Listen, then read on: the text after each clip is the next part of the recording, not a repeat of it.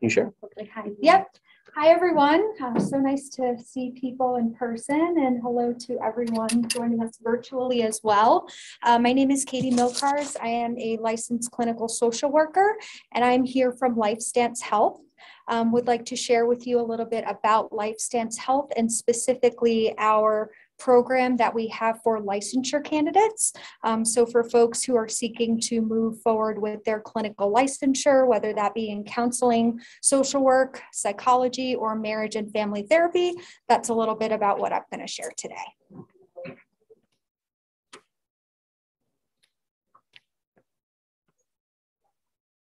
Got it. Okay. So LifeStance Health, I'll be speaking more specifically to Colorado and our program here, but LifeStance Health is a national organization. We are in 31 states and have over 4,000 clinicians who provide services and approximately 500 centers. So here in Colorado, we cover Fort Collins, Greeley, Loveland, the greater Denver area, and we go as far south as Colorado Springs. LifeStance Health provides a variety of services. So we provide psychiatry services, TMS, child and adolescent therapy, couples therapy, families therapy, just a myriad of different services. What I'll speak to today more specifically will be our psychotherapy services and the pathways to licensure that those offer. So we do offer in-person and telehealth services as well. So our candidate program here in Colorado is comprised of about 70 candidates right now and about 30 clinical supervisors. So the program is specifically designed to support those who are working towards their clinical licensure. It's a very unique path. It's a path of growth and learning, and we really believe in the importance of the supervisory relationship and training, quality training for folks who are looking to build their skills and really grow and learn as therapists and counselors. So the different licensure pathways I've listed here, I do want to do a small disclosure. I will share right now what I know of the most recent requirements for DORA, the Department of Regulatory Agencies, the Division of Health Occupations are all governed, all the different boards are governed by those bodies. And sometimes the requirements for licensure will change. So I always recommend, no matter where you are in your journey, if you're going to be moving forward with some sort of licensure in that way, please verify that information with DORA and with the relevant board. So the first candidacy status is the licensed social worker, and that is for individuals who are working towards their licensed clinical social worker credential. So essentially what happens is in the candidacy column, we hire candidates here at LifeStance Colorado, and they are paired with a supervisor in the full licensure column, who is the type of person that can provide them with ongoing supervision and training, help them to learn, and help them to gain those experience and supervision hours that are required for them to apply for their clinical license with DORA. So first is the licensed social worker, moving towards the licensed clinical social worker. The licensed clinical social worker currently requires 3,360 experience hours total. 1,680 of those need to be clinical. So that's direct therapeutic contact, and then the rest of them can be administrative, case management type services. There's also, just another disclosure, different caveats between the licenses that I'm going to share. So I'm just sharing the general overview of those. So that supervisor is able to support that candidate throughout their journey to work towards those experience hours and the required supervision hours, which is 96 hours for licensed social workers. Generally, there is a period of 2 years, a minimum that's required before you are able to apply for the full licensure. Next, we have the marriage and a family therapist candidate, the MFTC. Those folks are supervised by LMFTs, licensed marriage and family therapists, and those require 2,000 hours total, with at least 15,000, oh goodness, please, not 15,000, 1,500 of those being direct clinical and 1,000 of those being relational hours. So that's going to be couples or family type services.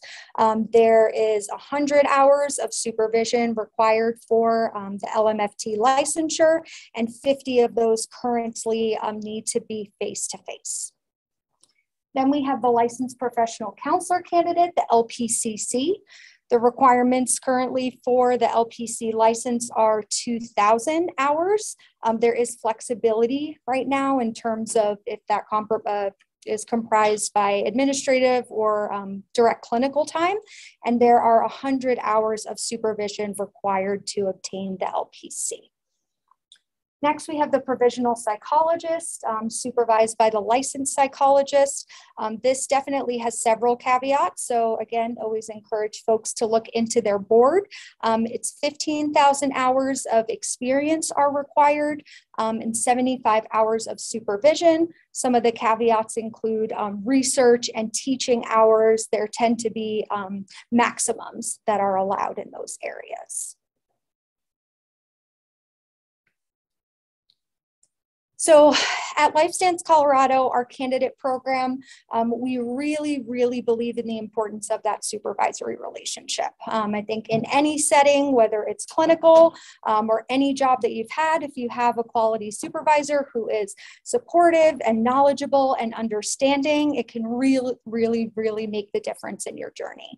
So we do our very best to pair folks based on their candidacy status, but also their clinical interests and the areas where they really like to grow, as well as what kind of supervisor they would like. Feedback style that's helpful. We really want to create a setting where we can nurture candidates on their journey and make sure that they feel supported and grow confident in their clinical skills. In supporting learning, growth, and connection, these are some of the pieces of the program that I wanted to share with you specific to the candidate's experience. We really like to put a lot of different supports in place and a lot of different opportunities for folks to learn and grow. So the first is going to be individual supervision. And again, another disclosure, things are always subject to change, but generally weekly supervision is provided. What is nice about LifeStance Colorado's candidate program is that that supervision is provided at no cost to the candidate, and it is a part of their weekly tasks and duties. In addition to that, we provide group supervision, which is a great opportunity to connect with peers across the state of Colorado. Being in the COVID era, most things are virtual right now, so it is a great opportunity to connect with folks in the Springs or Denver, you know, folks that are in different areas of the state. And then next we have clinical trainings. These are provided on a monthly basis, and we recruit our clinical supervisors who have very unique skill sets and talents to provide these trainings in a variety of areas that interest our candidates. So that may be in cognitive behavioral therapy. It may be in crisis support. It may be in play therapy or family therapy, different types of areas that people might be interested in learning a little bit more about. And then in addition to that, we have leadership support. So I myself am the director of the candidate program. We have an assistant director, and we make ourselves available on a weekly basis. You know, it's difficult, of course, when a program is so large, but we really like to try and touch base with everyone and get FaceTime with everyone as much as we can. And then finally, there's peer connection and consultation. I think in this COVID era, right, things can feel pretty isolating. And so we have a new program, which we call the POD program. And this is a group of about 5 or 6 candidates that we pair together locally or from across the state. And this is an opportunity for all of the candidates to treat each other as peers, know each other as peers, and find how they would like to support people. So that's really, you know, the pairing is done. And then we would like for the candidates to have conversations, share resources, share experiences, share challenges, share wins, just so, you know, there's that element of connection, which I think has been difficult to find all the time. Should I just... Actually, don't. Sorry, I'm not sure where that came from. Okay. Sorry, everyone. Okay. So that is a brief overview of our candidate program. I have included my contact information up here. I'd like to open it up for questions that anyone might have, and then any questions that may arise at a later time, you're more than welcome to reach out to me via email here. Great. Yeah, go ahead. So services that you provide, therapy, Mm-hmm. is that limited to any particular county, that it's statewide? The services are provided statewide, yes. As long as you are licensed within the state that you're providing the service, then you're good to go. Once you start to go between states, it gets complicated. Do you have a question? Yeah. No?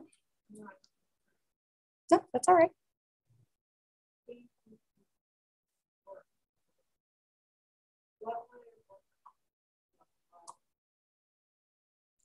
To apply for candidacy or to the program?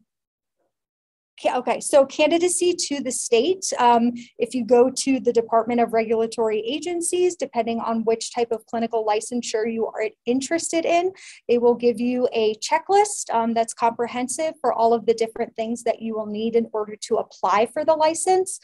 That's going to include your experience hours, which need to be signed off by a supervisor. That's going to include exam results as well. There are different exams, national exams for all of the different licensure pathways, as well as an application fee, etc. But basically those are the big pieces.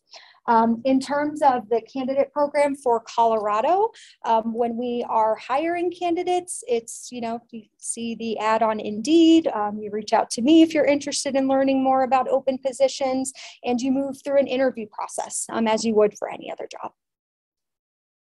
Yeah. Great. Anyone else? Okay. I think we'll keep a little piece later for additional Q&A. So again, if any questions come up at a later time, you're more than welcome to reach out to me.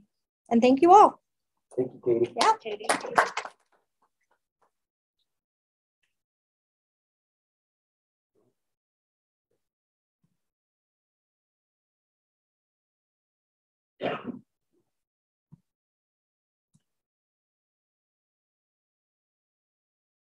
Go.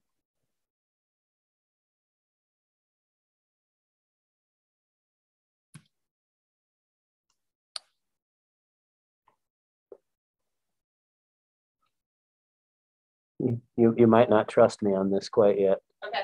Let me make sure. Yep. Where is the button that? From beginning. Okay, thank you.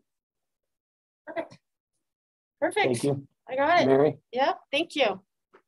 Hi, good morning, everyone. I'm Mary McMahon. I'm with the Office of Behavioral Health, part of the Colorado Department of Human Services. And I'm the manager of the Certified Addiction Counselor Addiction Training Program at the office. So my role there is to set up the addiction trainings and approve trainers and to determine what coursework is necessary or needed for the different addiction counselor levels that we have. So just want to start with, you know, that people heal in relationship, as Katie was saying too, like so many times a big piece of all of our lives are the relationships that we have, right? So we go into maybe this line of work, or we go into this field seeking out to assist or to help people build relationships or keep healthy relationships, right? So as behavioral health providers, we help people heal, right? So that should be an overall goal that we're all seeking as we're going into this field. So just want to review, Katie talked about a little bit of this, but we just want to talk about some of those behavioral health education specifics. So for high school, you can be a behavioral health technician, a certified addiction technician, or do some entry-level positions. So for example, working in a detox, medical detox, working at a mental health center where you're doing admission summaries, or you're doing intakes or case management, working with families, doing education. You can do all of those things with a high school diploma as a behavioral health technician or a certified addiction technician. We also have associate's degrees, which is again still the behavioral health technician and the certified addiction technician. Our bachelor's degree are for social work, and that's our certified addiction specialist. And those of you that were attending the panel a little bit ago heard a little bit about the different levels for addiction counselors. So at the specialist level, we do require that behavioral health bachelor's degree. Our master's degree, just as well as the licensed social workers, licensed clinical social workers, licensed professional counselors, licensed marriage and family therapists. And we also have a licensed addiction counselor, as well as with psychology. And then obviously a doctoral degree doing the teaching and the clinical psychologists. So just some of the scope of practice, all of these are behavioral health entities. Your licensed addiction counselor requires a clinical behavioral health master's degree. So it does allow that individual to do both substance abuse as well as mental health. So that's kind of the combination in that. But I think these were talked about on that. Your specialist, yeah. Uh-huh. So back in your last slide, is there a difference between the high school versus the associate level? Because it looks like it's the same position. It's the same. It would be the same position. It's just identifying that there's an associate's degree, but it would be the same level, because until you get to the bachelor's level is when you can practice independently. Yeah. Sorry, that wasn't clear. So for your scope of practice, if you're licensed, you can practice independently. At a certification level, it would be your addiction specialist that can practice independently. Excuse me, I need some water. Does that make sense? Okay. Excuse me. All right, so yeah, so at the technician level, high school graduate, you have 1,000 hours. So before you have to register in DORA's database, you can gain up to 1,000 hours of direct clinical supervision. But once you hit the 1,000-hour mark, you need to get registered in DORA's database for any of your additional hours to count. Excuse me, getting over a cold. And then there's an exam that you have to pass, a national exam, and then pass the jurisprudence exam, which is part of DORA's licensing process. So DORA is the entity that will actually give you the certification or the licensure, and OBH's training program is what sets the trainings and the education standards. Sorry. Okay. Here's some of the required trainings at the technician level. We have training centers around the state that offer these courses online and in person. So these are all available to you. So addiction counseling skills, case conceptualization, principles of addiction. You can read through those. So these are some of those. There's 9 classes that are required at the technician level. And then moving into the specialist, once you get your bachelor's degree, again, psychology, social work, human services, you need 3,000 hours of clinical supervision for addiction work experience. These are direct clinical hours. So they just, as of yesterday, was the 1st of March, we just had OBH rule go into effect where some of these things were updated and changed it. It was 2,000 hours, now it's 3,000 hours at specialist level. And that you have direct hours instead of indirect and direct, right? Everything's combined into one, so we're trying to align that so it's not quite as confusing.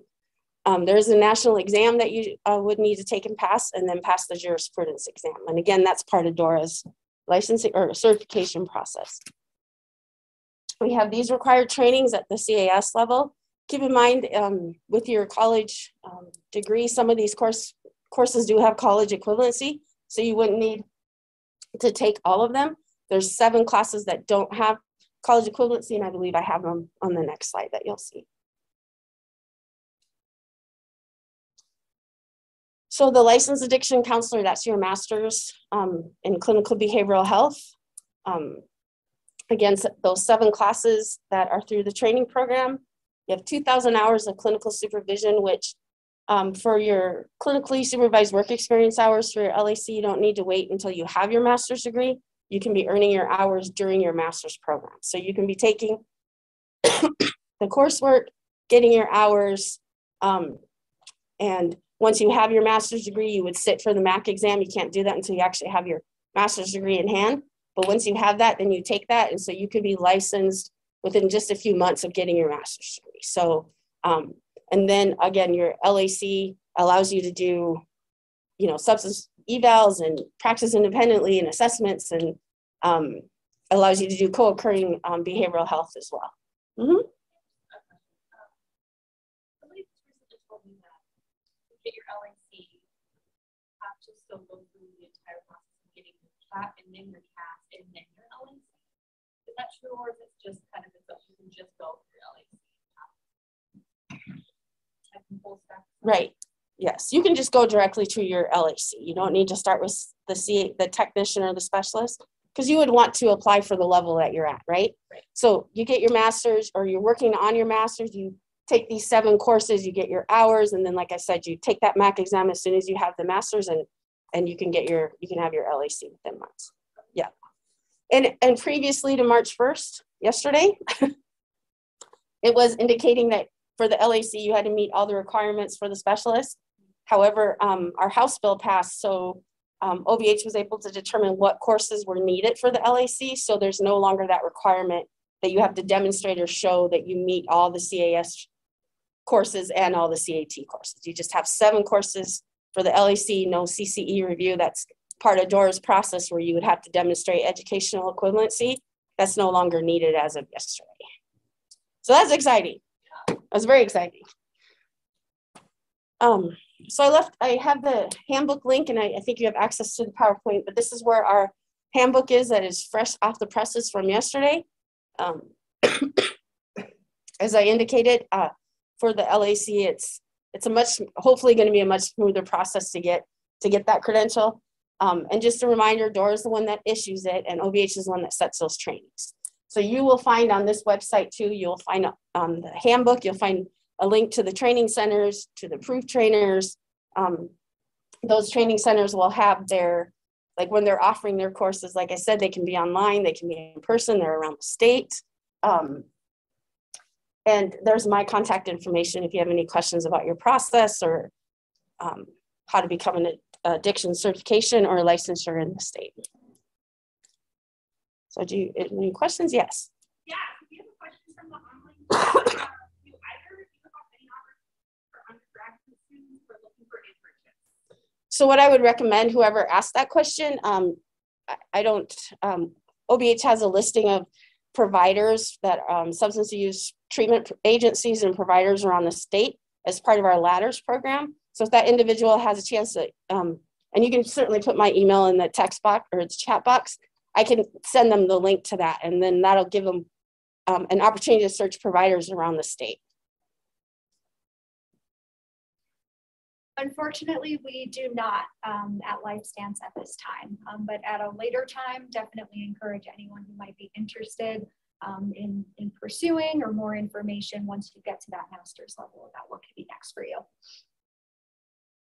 Mm-hmm. So in order to get your LAC, you need 2,000 hours of experience working specifically with individuals that have issues with addiction? Yeah, so you would be supervised by an LAC, by a licensed addiction counselor. And yes, it's clinically supervised addiction work experience hours. And the LAC also has a candidate status. So once you graduate with your master's, you can apply for candidate status, and that enables you to go out and work in the field and provide services. And you have 4 years to obtain your LAC after that. So very similar to the LPC LMFT.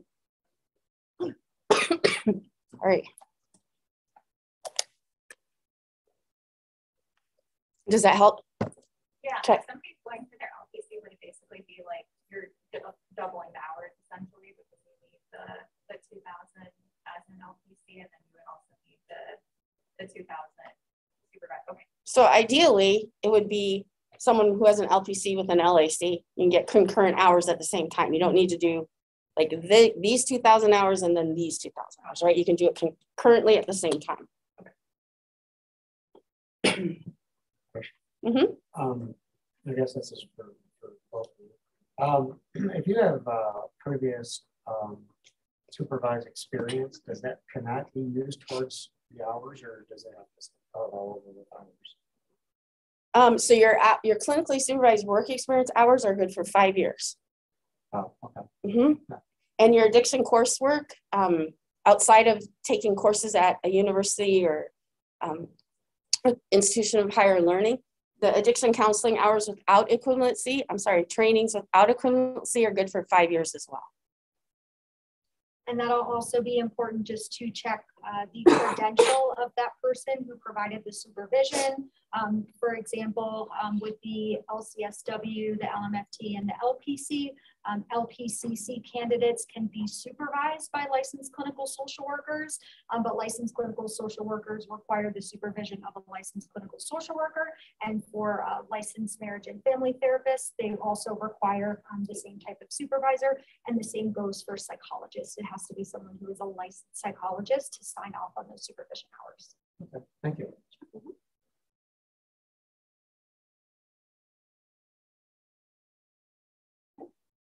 I have a question. As far as supervision toward licensure, if someone is aspiring to the next level in their career, and if they don't have someone who can supervise them at their current place of employment, I wonder if you could speak about how someone could go about getting those supervision hours and what that entails, what that looks like, and there's costs associated and such. I think that could be helpful to maybe some people who are. Sure. Yeah, I'll jump in. And okay. You are able to find external supervisors. That is the path I believe a lot of people take if it's not available at their place of employment. So you can look, if you are in Facebook groups, you can look on Google, you can seek that external supervisor. You'll want to make sure that they have the license type that you're looking for. There is a way that you can verify individuals' licenses on the DORA website. It's a public lookup, so I would definitely recommend doing that. And the cost is generally per hour, and the rate will depend on the clinical supervisor. Generally, I would say more recently I've seen $100 an hour and up. Totally agree with that. Thank you, Catie. And again, our ladders system identifies substance abuse treatment license centers around the state that you can certainly reach out and contact and see what kind of clinical supervision they're providing, if they have openings, that sort of thing. So. Like scholarships or such out there to help them with that cost? So yes, there's been recent funding that's become available for individuals to help with their higher ed degrees, with their graduate degrees. I think they mentioned that in the panel this morning. To help with higher degrees and to help with these addiction trainings, those 7 I identified, or 7 that I indicated. So there is funding out there. We have different agencies. They're still working on those contracts to get those in place, but they're either in place or will be in place within the next week. So certainly reach out to me if you have questions, and I can forward you on to who's overseeing the funding for that. So, but we are very excited about that. We also have a program in Colorado already established that offers scholarships and grants for the addiction program. And we work with HRSA, which is federally funded. They also provide dollars for higher degrees and training. So.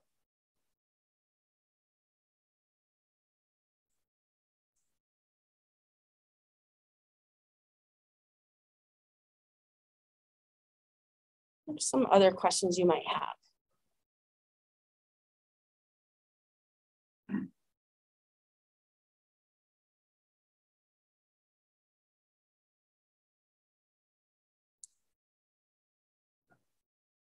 Mm-hmm.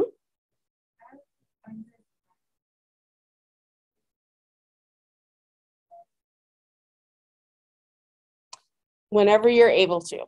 Like as soon as you are able to get supervised, to have a so as an undergrad, so you'd be looking at getting your specialist, right? So you can be supervised by another specialist or by an LAC.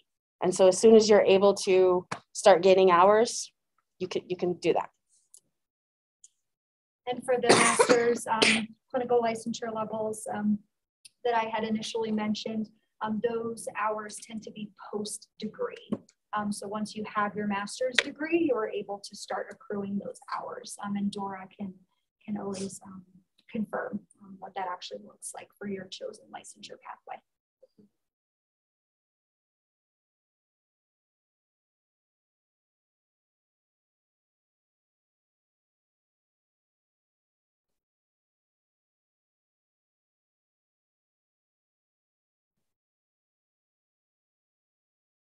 Okay, are there any questions in the chat or anything?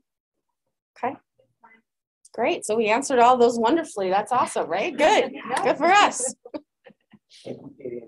Yeah, so yeah, certainly reach out to myself or Katie if you have additional questions. Happy to help answer those. Like I indicated yesterday, just made some changes with the process. So if you find that you're kind of not sure about something, I'm happy to answer any questions that you have on that process for certification or licensure for addiction. Thank you. Thanks, everyone. Thank you. There is a survey. If you take just a minute to fill it out, you can scan the QR code on your flyer. If you have one, if you don't, I think I could find that QR code for you. But there's a chance to win a prize basket. So, thank you. I did scan the QR code. Yeah. And it's kind of something you have to do at the end of the day, right? It asks you about each individual group. Well, you can, but I mean, you can lie about it because it asks about all of them. Yeah. They're all great. You know? You know what? I don't know how I set that up. Right? Yeah, no, I mean, scan it, set it up. Yeah, I just put it on hold. Yeah, I would fill it out I do whatever is the last session. Okay. Just staying for the full day. Go ahead and make the limit. So, You're in Katie's time with us at the end of your day. Please go ahead and fill that out. sorry, I hate to initiate a conversation to ask any questions. But it wasn't really necessarily a question. I went to this statement and an observation. Is I'm a peer specialist for North Colorado Health Alliance, and there's a lot of entry level positions that don't require anything but your high school diploma or equivalency.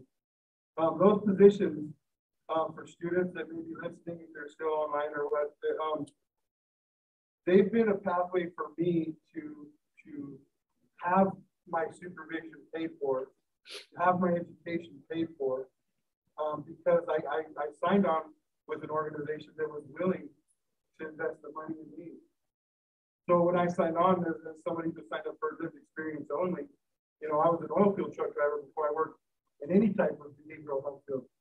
And so struggling with addiction myself and then taking that career path into recovery services. I just think maybe in the beginning, you could have touched a little bit on peer work and those types of certifications because they are still necessary for a state credential.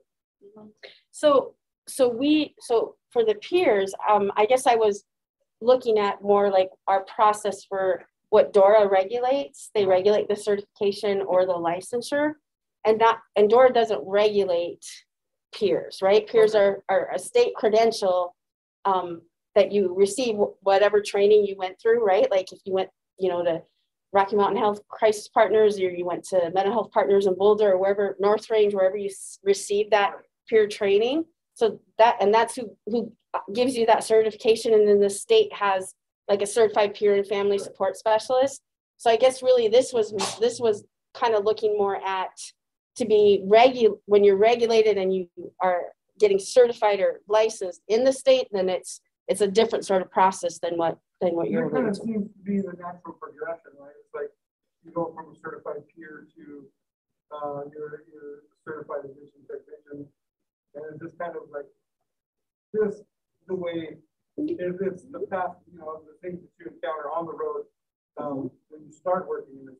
Sure, and a peer could be someone with, you know, that is at the master's level that has lived experiences, that did go through the peer, right, and get a certified, and then is seeking their LPC or LAC. Absolutely, you can be on those same paths, right? Like, so you still have where you're regulated, but you're still doing, you know, your peer work. So those positions are offered too. Mm-hmm. To add to that, since you have a captive audience, would you, given all the knowledge that you have with the state and everything, is there a suggestion of how somebody could work themselves through to an LPC or one of those credentials, working in the field while also kind of finding those access money, right? If we're trying to open it up for diverse populations who may not have that income to. So, and I think that's what our funding right now is coming through with and across the state. So we have our managed service organizations that are going to be given that grant money that are then going to disperse that out to different entities, right, around the state. So absolutely, you're working at a center or a mental health center and you're getting your hours and you're going to school, and you know, absolutely you can continue on that career path that will take you, you know, whatever level you decide to go to, right, wherever you want it to be at. But there's certainly a very exciting times right now that we have this additional money that's coming to our state that we'll be able to share with individuals to get to the credential or certification that they want to be at. Is this like just an initial push, kind of with the funds, or is this going to be sustained? My understanding with the managed service organizations, this is going to be sustained for at least 5+ years. What would be your biggest piece of advice, or like the biggest thing that's underutilized? That's underutilized? Maybe a resource or something. I think maybe just how many LACs we do have in the state that can provide that clinical supervision. I think clinical supervision is a huge piece of all of this. And so just finding even maybe not you know, like a community mental health center, but maybe you're finding a treatment center that's a little bit smaller than that, right? And seeking out some of that type of addiction service work or mental health services.